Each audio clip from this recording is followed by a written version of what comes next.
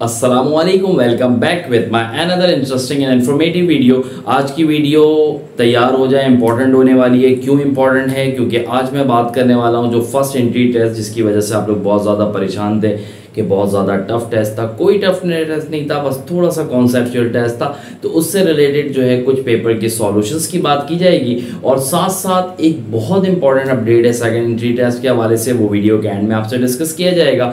तो करना आपने कुछ नहीं है, ये वीडियो दो पार्ट में मुश्तमिल होगी। पहला पार्ट जो है वो लैपटॉप पे इंशाल्लाह भी आपको मैं स्क्रीन पर लेकर जाकर वो क्वेश्चन जो थियोरेटिकल फॉर्म में वो डिस्कस करूंगा। मैथमेटिक्स के लिए सेकंड पार्ट आएगा जिसमें प्रॉपर जो सॉल्यूशन था फर्स्ट पेपर के हवाले से, फर्स्ट टेस्ट के हवाले से, वो आपसे डिस्कस किया जाएगा। लेकिन कनेक्ट रहना होगा आपको। Learning world with fun. Thank you.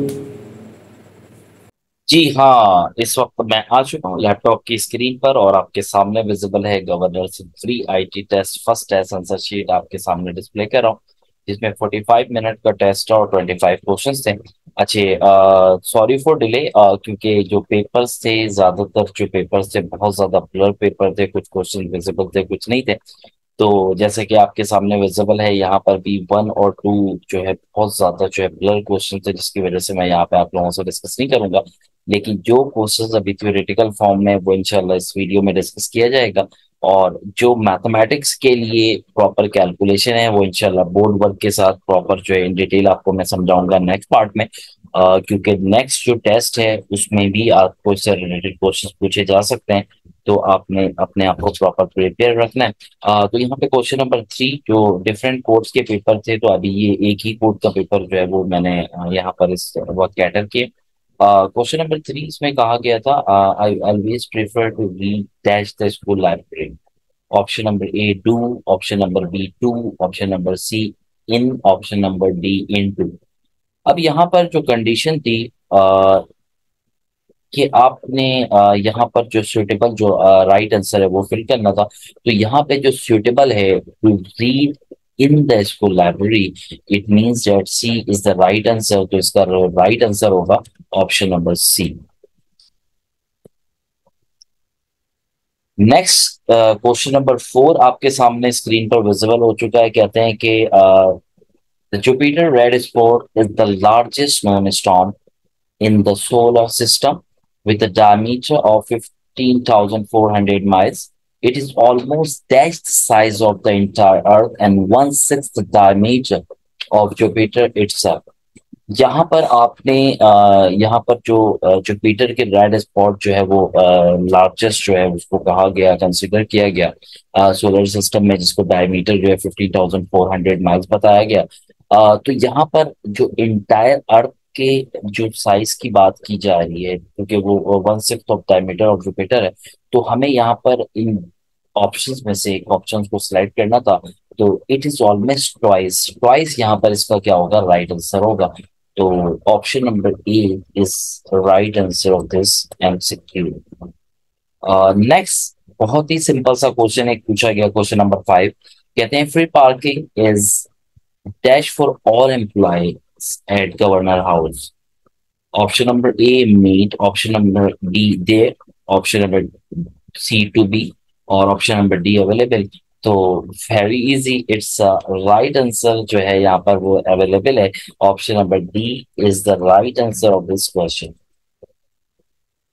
इसी तरह क्वेश्चन नंबर हमारे पास एक 6 में पूछा गया, Karachi is the largest city in Pakistan and 12th largest in the world with a population of dash 20 million.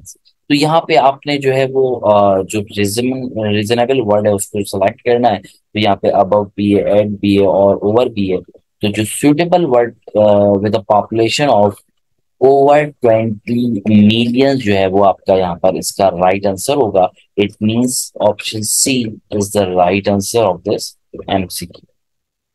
Next one is question number 7. Traffic speed limit are set a level that achieves some balance between the danger of dash speed and the desire of most people to travel as quickly as possible। तो यहाँ पर जो selection थी और जो basic वजह होती है डेंजर की, वो कब होती है, क्यों होती है, यहाँ पे ऑप्शन है मैकेनल है, नेक्स्ट वन है रेगुलेटेड, इन्वर्टेंट है, और नेक्स्ट वन इज एक्सेसिव। तो जो इश्यू क्रिएट होता है वो एक्सेसिव की वजह से होता है, और स्पीड को बहुत ज्यादा एक्सीड कर दिया जाता है, जिसकी वजह से ये डेंजर क्रिएट होता है। तो यहाँ पर जो राइट आंसर है हमारे पास वो ऑप्शन नंबर डी है।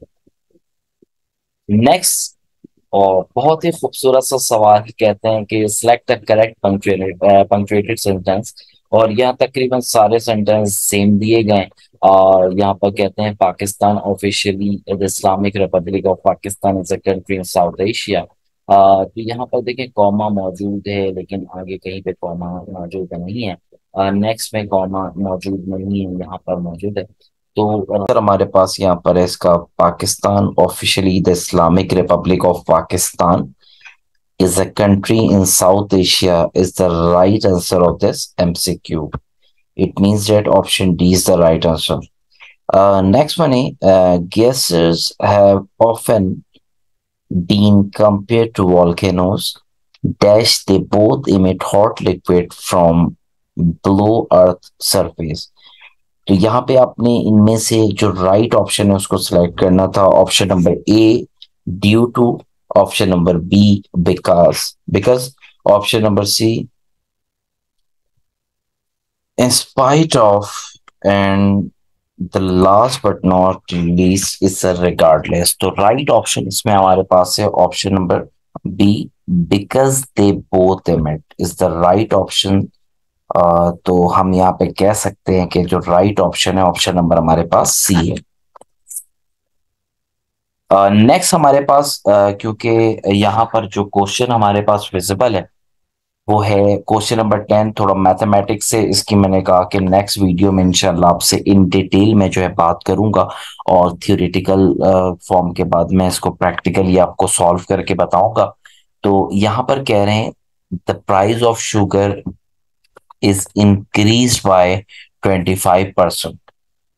The percentage of consumption decrease so that there would be no increase in the expenditure is। तो यहाँ पर जो परसेंट के क्वेश्चंस हैं इसको इंशाल्लाह जब सॉल्व कराऊंगा तो इन डिटेल बताऊंगा। अभी जो राइट आंसर है ऑप्शन नंबर बी इज 20%। तो इसका जो राइट आंसर है ऑप्शन नंबर बी हमारे पास यहाँ पर राइट आंसर है। The next question is question number 11।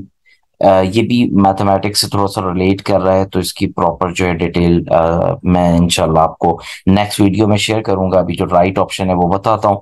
A man has a number of ducks costing race 100 and 3 time as many chickens. Chickens की बात आ रही है तो समझ जाए कि टिक्के की बात हो रही है। Costing risks 60 each. If the total cost of duck and chicken is risk 4,200, find the number of chicken the man has। हमें वो नंबर फाइंड करना है चिकन का जो उनके पास मौजूद है। तो the right answer is option number B, and this is option number B 45।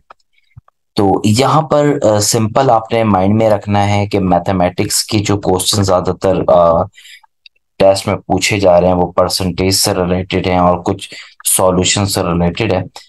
तो उसके अकॉर्डिंगली हमें जो है चीज़ों को देखना पड़ेगा। इसके बाद क्योंकि कुछ क्वेश्चन ब्लर थे, मैंने आपसे कहा था मैं उसको डिस्कस नहीं कर पाऊंगा। लेकिन यहाँ पर क्वेश्चन नंबर 11 के बाद क्वेश्चन नंबर 14 है। With a peak and elevation of 611 metre और फिट यहाँ पर है 28,251 feet. K2 is dash of the Karakoram range. तो पीक तो हो नहीं सकता और K2 इज अ माउंटेन। तो right option is option number B. Next question हमारे पास है और बहुत ही ज्यादा खूबसूरत क्वेश्चन, बहुत ज्यादा इंपॉर्टेंट क्वेश्चन है। यहाँ पर कहते हैं इन revolutionary development in technology, some manufacturers now make biodegradable form of plastic. Some plastic trash bag, for example, gradually dash when exposed to sunlight. तो यहाँ पर जो राइट आंसर है हमारे पास option number D, and this one is a decompose is the right answer. तो इस तरह के क्वेश्चंस आपसे पूछे जाएंगे तो उसमें आपने घबराना नहीं है, ना कोई रॉकेट साइंस है। बस थोड़ा सा माइंड को जो है वो प्रिपेयर रखना है, और जो साइट्स मैंने बताई हैं आपको pakmcqs.com, उससे भी अपने आप को प्रिपेयर करेंगे तो इंशाल्लाह आप कामयाब होंगे।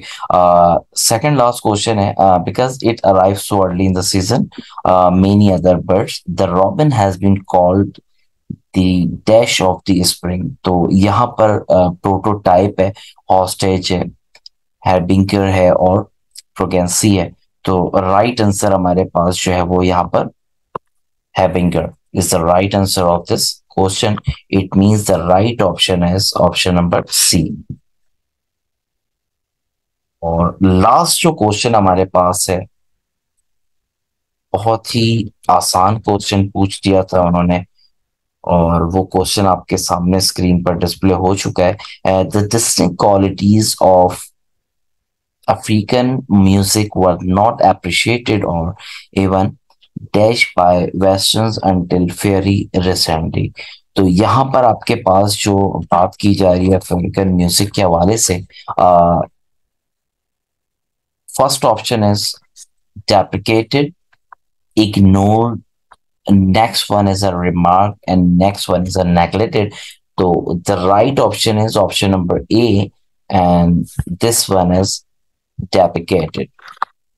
तो this is all about, and next video में इंशाल्लाह मैं आपसे जो है वो मैथमेटिक्स से रिलेटेड जो प्रॉपर सॉल्यूशंस क्वेश्चंस है उसको डिस्कस करूंगा, और वो पार्ट जो मैथमेटिक्स कुछ क्वेश्चंस इसमें जो मिसिंग है वो मैथमेटिक्स से रिलेटेड है, उसके प्रॉपर सॉल्यूशन आप लोगों से शेयर करूंगा। तो stay tune, stay connected, join learning world with fun. जी हाँ, तो लैपटॉप की स्क्रीन से वापस आ चुके हैं, और इम्पॉर्टेंट अपडेट जो आपको देनी थी उससे पहले बताता चलूँ कि टेस्ट इतना ज़्यादा टफ नहीं होगा, जस्ट थोड़ा सा कॉन्सेप्चुअल है। परसेंटेज से रिलेटेड चीज़ों को आपने मैथमेटिक्स में लाजमी फोकस रखना है, और बाकी चीज़ें इतनी ज़्यादा टफ नहीं है। तो जो इम्पोर्टेंट अपडेट थी वो ये थी कि गवर्नर सिंध ने अनाउंस कर दिया है और कह दिया है कि इंतज़ार की घड़ियां ख़त्म हो चुकी हैं। सेकंड एंट्री टेस्ट जो है थर्सडे वाले दिन सुबह 11 बजे गवर्नर हाउस में प्लान किया गया है, जिसमें 10,001 से 20,000 तक के जो स्टूडेंट हैं जिनका रजिस्ट्रेशन नंबर है वो विजिट करेंगे। तो best of luck to all, stay tune, stay connected, join learning world with fun. Thank you.